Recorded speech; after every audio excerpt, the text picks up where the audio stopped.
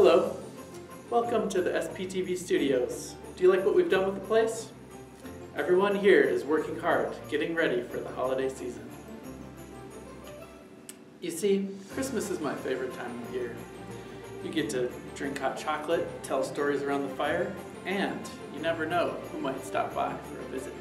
Oh, there's the door now. Hey Kevin, have you seen It's Florence Anderson! What's going on here? Why is Jeffrey the camera? Why is the door like this?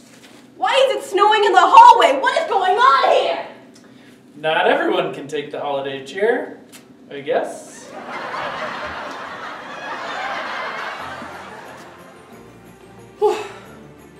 This year, we at SPTV have decided to come together to create a special poem for the holidays.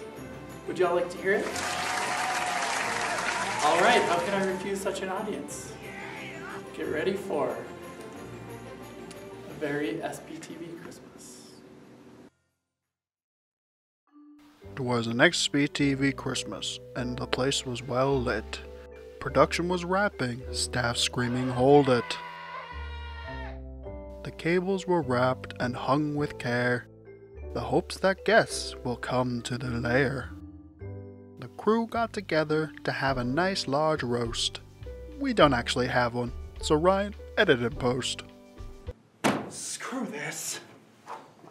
That's gonna take him a while. He's not very good at his job. Yeah, why did you hire him to begin with? Plus he likes beef.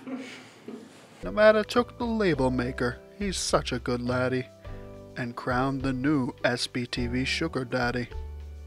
Will prepared sports and was ready to call, but instead he played with Tip Drill, our new baseball.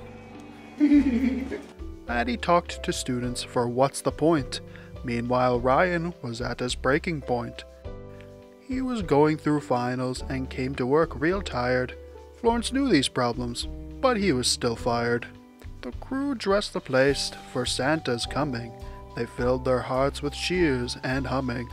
But the studio isn't where Santa will go. He won't be here, no, no, no. What the f***? Why do you do this to me? So from SPTV and to everyone on site, Merry Christmas to all, and to all a good night. Now isn't that magical?